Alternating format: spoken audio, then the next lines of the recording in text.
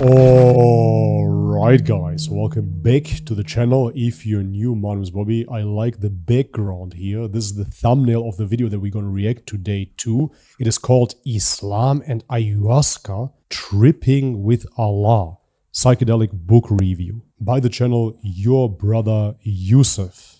So I have absolutely no idea who Brother Yusuf is. I just clicked on his video right now. To me, he looks like a revert. Maybe I'm judging him prematurely.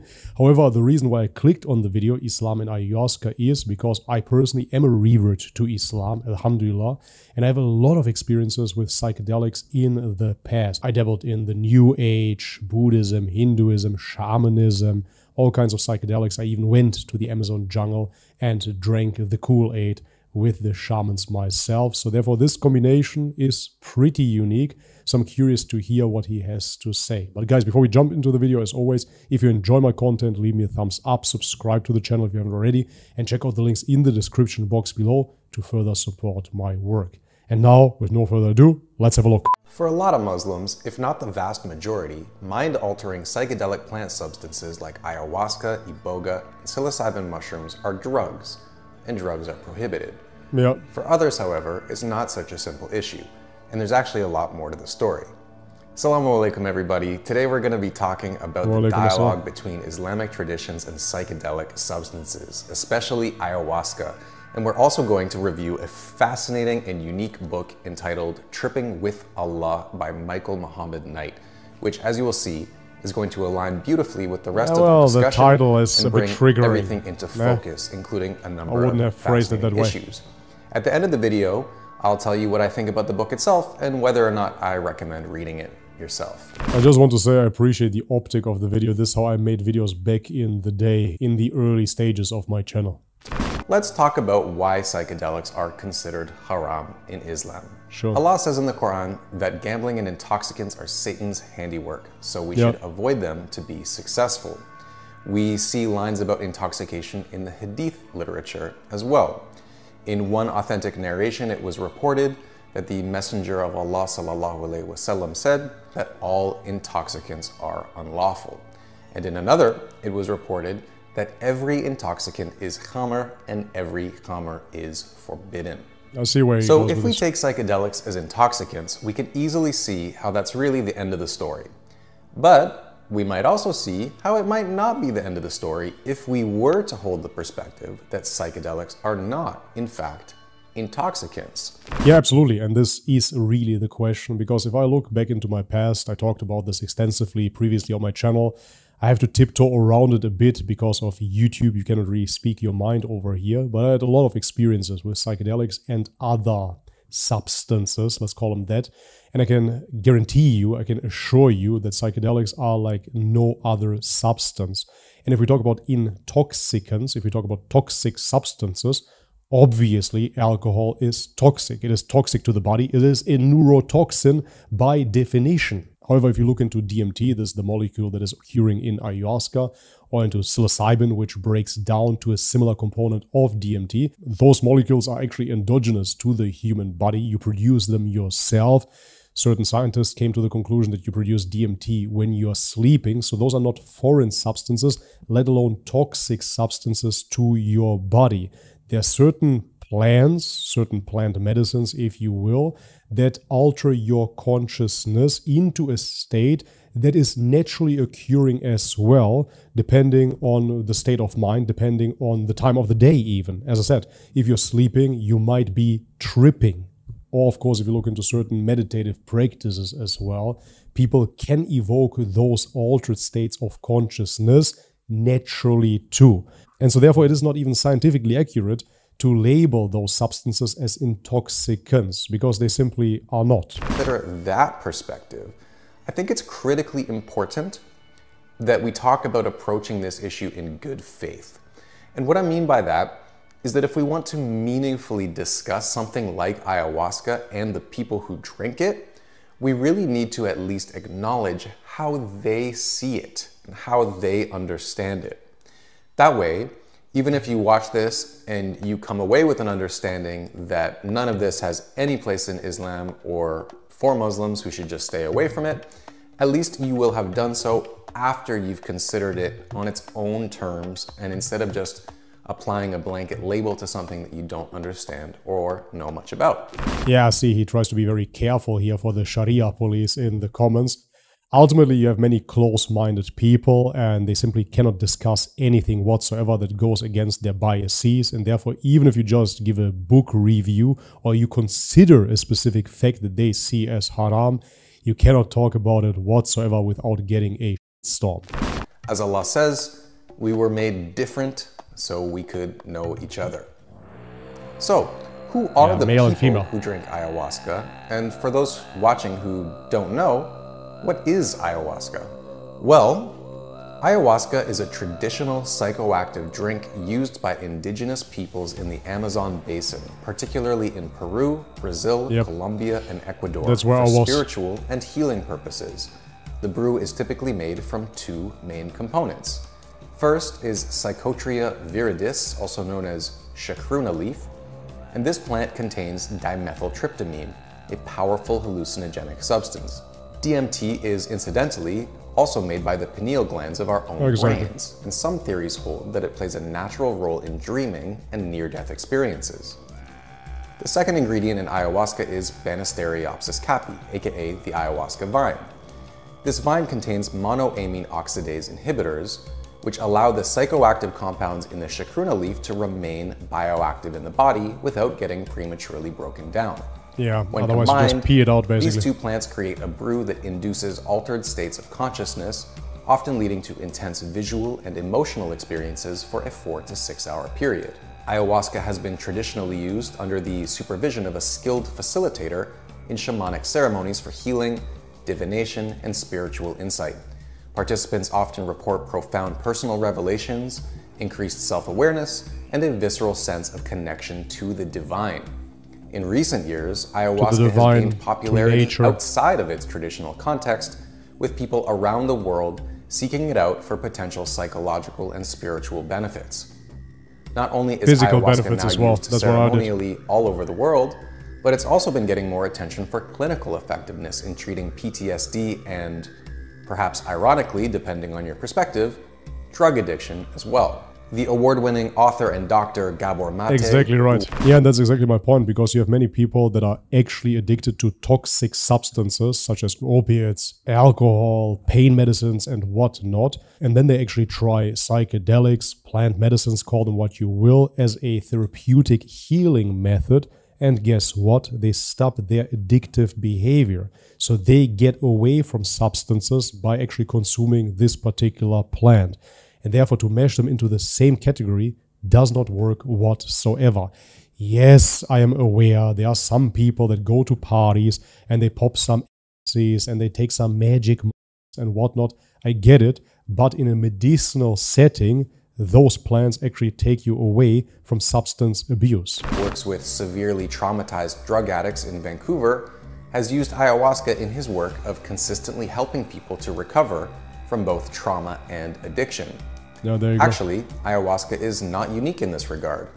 Iboga, another psychoactive plant from West Africa with totally different psychoactive chemistry, has a scientifically proven track record of getting people off of street drugs like heroin, and even curing opiate withdrawal symptoms. It's important to understand that generally speaking, there is nothing recreational or fun about an ayahuasca ceremony. And people who go to them tend to take them very seriously. There is a popular cliche that one night of ayahuasca can resemble 1,000 hours of psychotherapy. Yeah, it's a very crucial point to be made. I totally forgot about this because it has been years since I touched psychedelics. It's never fun. Matter of fact, you're always afraid before you do it. It's not something that you do recreationally. You don't go to a bar and have a drink, or you go to a coffee shop and smoke a joint. It's not about enjoyment whatsoever. After ingesting ayahuasca, many people start puking. They start crapping their pants, quite literally. It can be absolutely horrific. And as he mentioned, it replaces thousands of hours of psychotherapy. Yes, because being on ayahuasca feels like you're trapped in eternity. time and space dissolve completely and the experience just drags on. You can find yourself in an absolute horror loop of infinity. It is not pleasant whatsoever. So the question becomes, of course, why do you do that? Now we just see the beautiful graphics in the background, but it's not just like that. If it was just visuals, then everybody would do it recreationally, as I just said. No, people return to it because they find physical, spiritual, mental healing within this journey that they partake in once they ingested those psychedelics. So yet again, I don't see those substances as intoxicants either here. I see them as therapeutic healing methods that are, however, not for everyone. In other words, even if the experience can include psychoactive effects, it is certainly not about intoxication or escapism the way that alcohol or cannabis might be. Yeah, to put it another way, the people who use it generally do not see it as a drug and will often refer to it as medicine, the medicine, or la medicina.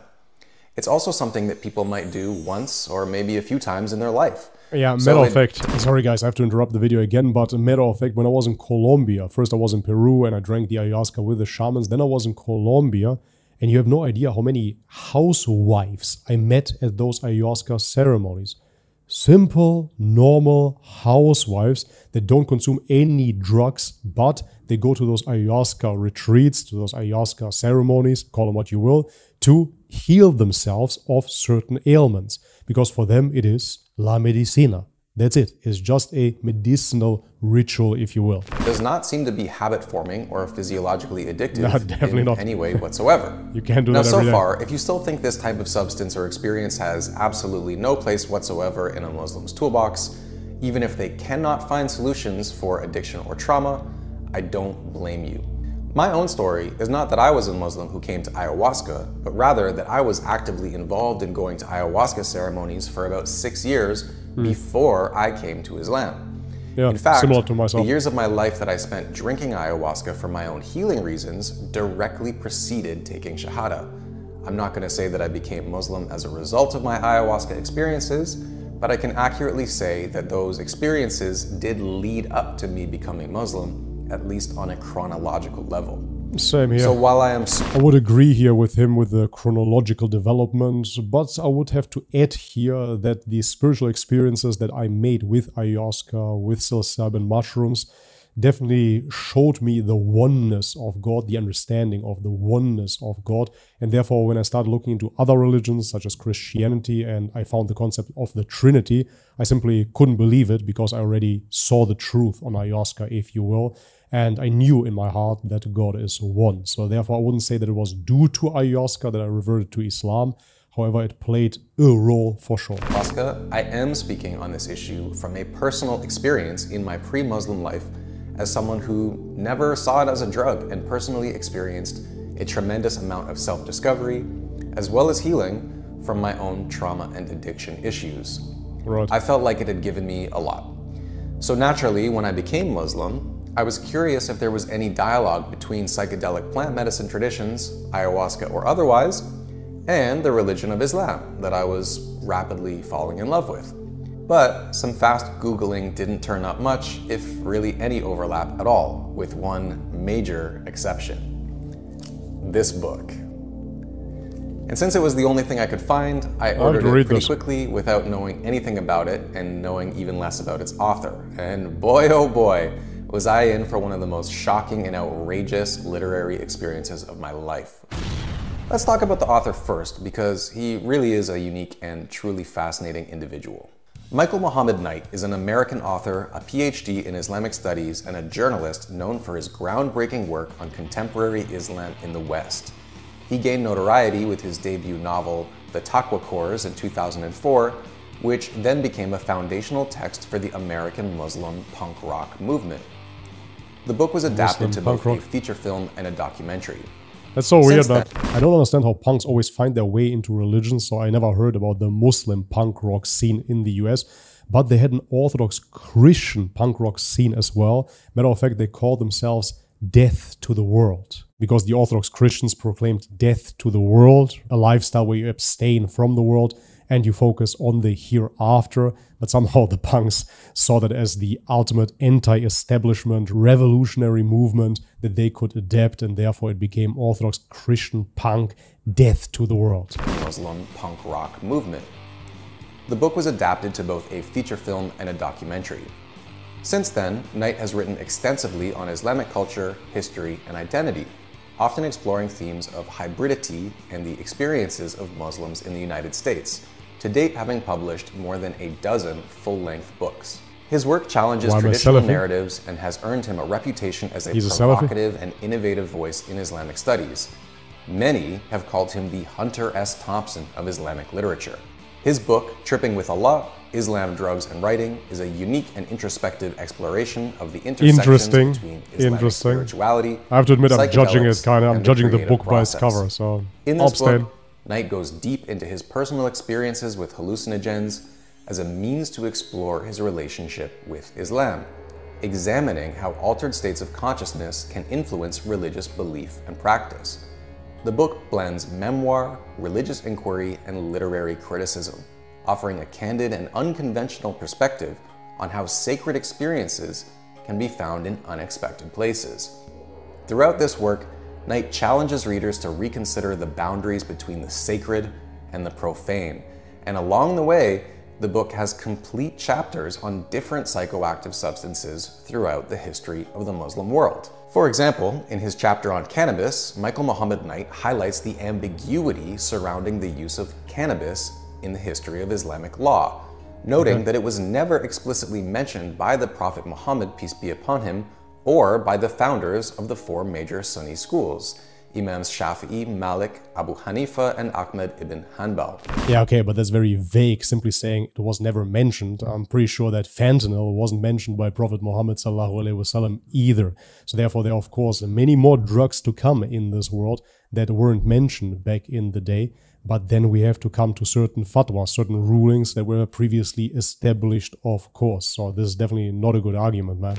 Regardless, hashish was a significant part of life in the Muslim world long before its introduction to Europe. And as Islam spread to regions like India and Persia, local cultures continued their cannabis use even after converting to the religion. Knight points out that cannabis use was sometimes explicitly permitted, such as in a fatwa by the 9th century Hanafi judge Jamad ad-Din Yusuf ibn Musa al-Malati and by Shafi'i scholar az-Zarkashi, who stated that small quantities of hashish were permissible. In some instances, prohibitions against cannabis were considered bid'ah, or innovation, as forbidding something not expressly prohibited by Islamic law was itself seen as forbidden. Sufis, known for their diverse and mystical practices, refer to hashish as musilat al-qalb, the one that connects the heart, and ziyarat al-Qidr, visit of the green Qidr. A legend even credits the Sufi saint Sheikh Haydar with discovering cannabis. Knight suggests that opposition to hashish often stemmed more... I mean, there you have it, right? So if they credit this specific Sufi sheikh with the discovery of cannabis, that would then imply that it wasn't around during the time of the Prophet ﷺ. And therefore you have to come up with a ruling, and that ruling then will be new, if you will, because that substance back then did not exist. From class dynamics than legal concerns, as it was associated with the poor and marginalized, going so far as to draw parallels between the treatment of outsider Sufi groups criticized by people like Ibn Taymiyyah and marginalized racial groups in the modern United States of America. In his chapter on coffee, Knight explores the historical significance of coffee within Islamic culture, tracing its origins and the controversies it sparked among Muslim scholars and communities. Coffee was also unheard of in the Prophet Muhammad's time, peace be upon him, but after emerging from Ethiopia, it reached Yemen, and soon after that, it exploded throughout the Middle East and the rest of the Muslim world. The world's first coffee house opened in Damascus in 1530, and within a 10-year period, the empire saw more than 600 coffee houses established far and wide. In Mecca, coffee saw its first formal opposition in 1511, when Khair Beg al-Mimar, Pasha of the Mamluks, called an assembly of jurists to make a ruling. At the meeting, he had 2 doctors testify that it was harmful to its consumer, and the drink was subsequently officially outlawed by the panel. In 1517, Ottomans conquered Mecca and coffee became legal again, but in 1580, it would once again become declared a forbidden substance throughout the Holy City, in fact, placed in the same category as wine. Again, as with cannabis, Knight argues that coffee's ban had less to do with legal definitions of intoxication and more to do with who was drinking it and issues of culture and class. After all, coffee houses gave forum to poetry, dancing, music, and Sufi gatherings that were associated with unsavory lifestyles and considered threatening to the integrity of the state. Knight also gets into the symbolic role of coffee in Sufi rituals, where it was sometimes used to enhance spiritual focus and endurance during long sessions of dhikr. Yeah, this further complicated the religious discourse around coffee, as in many cases, it became directly intertwined with mystical Islamic practices. In other words, it wasn't just drank by Muslims, but rather it was an integral part of their Islam. Like cannabis, coffee also came to Europe only after it was widespread in the Muslim world. And also like cannabis, there were a range of legal thanks to the Muslims, Europeans, and opposing coffee. You love your coffee, but don't you? Unlike cannabis, the mainstream culture ended up including it as allowable instead of pushing it out as haram. And of course, today there is even a Starbucks right across from the Prophet's mosque in Medina. Knight even opens up the complex and often contradictory relationship between Islam and alcohol. He begins by discussing the gradual, 4-stage prohibition of wine in the Quran. First, it's described as both beneficial and harmful, but ultimately more bad than good, and eventually it is banned for Muslims outright. This phased prohibition is rooted in the idea that intoxicants impair judgment and hinder spiritual growth, making alcohol incompatible with Islamic principles and a life of worship. It's true. Stories go that when the final verses prohibiting wine were revealed, people would be seen literally pouring out half-drunk bottles of wine in the street, swearing it off for good. Knight goes on to investigate the historical and cultural contexts in which alcohol has appeared in the Muslim world despite the religious ban.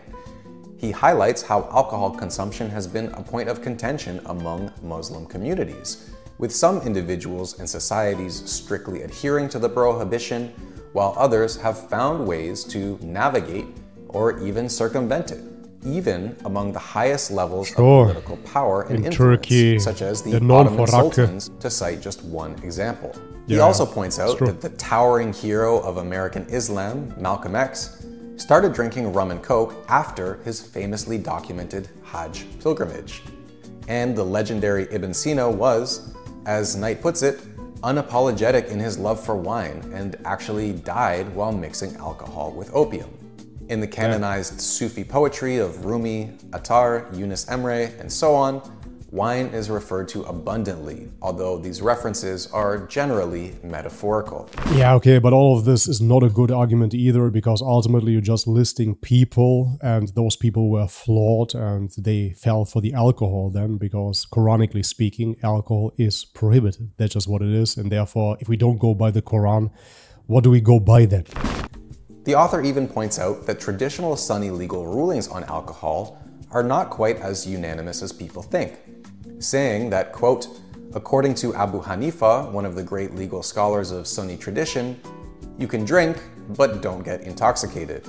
And you're not to be considered intoxicated unless you can no longer tell the difference between the sky and the earth, or between a man and a woman.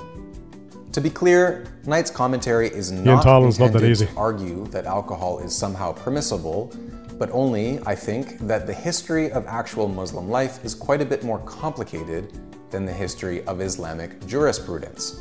To put it differently, even an issue as apparently black and white as alcohol has shades of gray if you allow that the history of real Muslims living their lives is, on some level, inseparable from the history of the religion as a more pure abstraction transcending individual life. Yeah, I personally wouldn't base it on that because, as I said already, those are people and we shouldn't base the religion on people because we always say Islam is perfect, Muslims are not. And the same applies, of course, to any other religion. If you look at the behavior of a group of people, that doesn't necessarily reflect the teachings of the religion. And therefore, I do not doubt, of course, that the Muslim societies over the eons were not perfect. It is just what it is. Surely there was zina, there was consumption of alcohol and all kinds of other sins, because humans are humans. But this is not the religion. Therefore, we shouldn't water it down and blurry the lines and make Islam basically everything and anything. No, we know that alcohol is most definitely prohibited within Islam. This is the common orthodox understanding, no matter what Muslims chose to do or not to do. In the autobiographical narrative portion of the story, Michael Muhammad Knight's first personal exposure to ayahuasca comes by way of the Santo Daime, a syncretic Brazilian spiritual tradition that blends Catholicism, African religions, and Amazonian shamanism, particularly through the use of ayahuasca in religious ceremonies. The author, who is also the protagonist, is drawn to Santo Daime because it challenges traditional religious boundaries by using a psychoactive substance as a sacrament.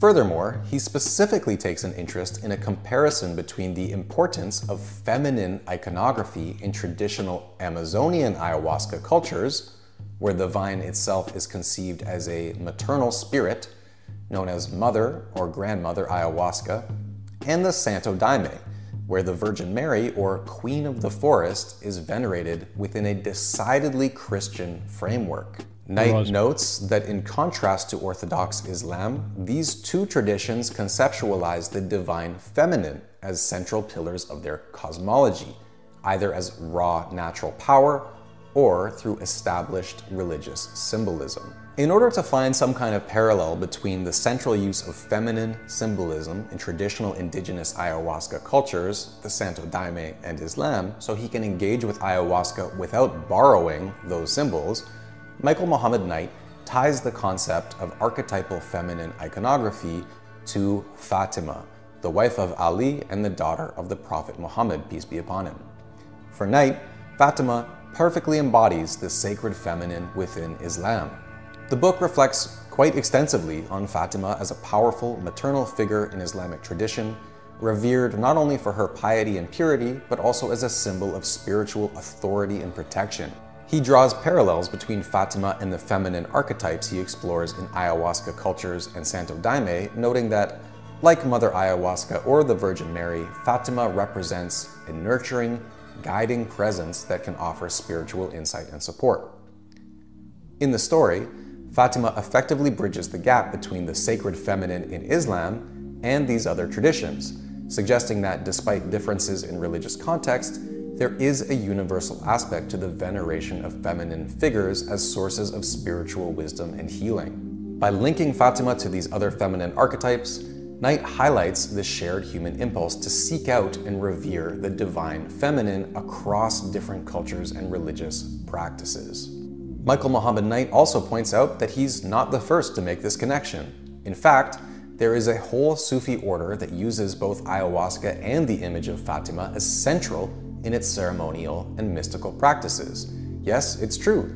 The Fatimiyya Sufi order is a contemporary Sufi order with deep Persian but now we're talking about another sect again, right? That emerged with a focus on integrating traditional Sufi practices with modern spirituality. The order emphasizes the importance of love, service, and devotion to Allah, aligning with the broader Sufi traditions of seeking a direct, experiential connection with the divine. Perhaps analogous to the incorporation of coffee and, to a lesser degree, cannabis by Sufi orders of antiquity, ayahuasca is used by the Fatimiyya order as a religious sacrament to facilitate deep spiritual experiences, personal healing, and spiritual connection. Now, the use of ayahuasca in a Sufi context is obviously unconventional, if not unprecedented, as traditional Sufi practices generally do not involve any hallucinogenic substances. However, the Fatimiyya Sufi order sees this as a way to explore the depths of spiritual consciousness and healing, blending ancient wisdom with modern approaches to spirituality. This integration of ayahuasca within an Islamic framework reflects a broader trend of cultural exchange and spiritual experimentation in contemporary global religious practices. Yes, interesting and fascinating this is. It is still problematic, of course, because ultimately all the mentions of Islam are always based upon certain fringe sects or certain people. He did that, they did that, this order, the Sufi order is doing this now. This doesn't tell us about Orthodox Islam, because if we go back into the past, of course, we can find all kinds of Muslims practicing all kinds of things.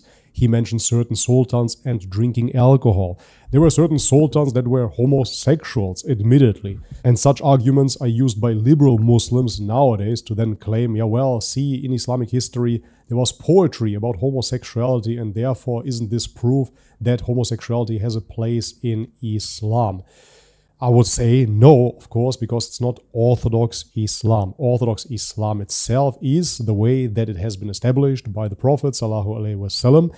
And then you have people and their vices and their practices and people being people, as I said already. So therefore, I find it a very, very bad example if we take later innovations and say then, well, this is Islam as well, because it certainly is not. This is people, yet again. The climax of Tripping with Allah is Knight's own personal ayahuasca experience, which the rest of the book all leads up to. And I must say, this chapter is beyond intense and an extreme literary tour de force by any measure. Not only is it probably the best narrative description of a psychedelic experience I've ever read, but reading it felt like a psychedelic experience in itself. One thing I love about the chapter is that it reads like something impossible to forge. It seems like, while the details could certainly have been embellished, especially by such a skilled storyteller, they could not completely have been fabricated. This guy definitely lived what he's writing about. Sure. The pages that describe Knight's ayahuasca experience are exploding with jaw-dropping imagery, deep personal confessions, emotional extremes. You get the impression that ayahuasca combined all of his Islamic education, his personal relationships to Fatima, Ali, Hussein, Muhammad, peace be upon him, and his troubled relationship with Allah and with the Quran, and revealed exactly how his head full of Islamic symbolism interlocks with his own subjective personhood and all the experiences that shaped him.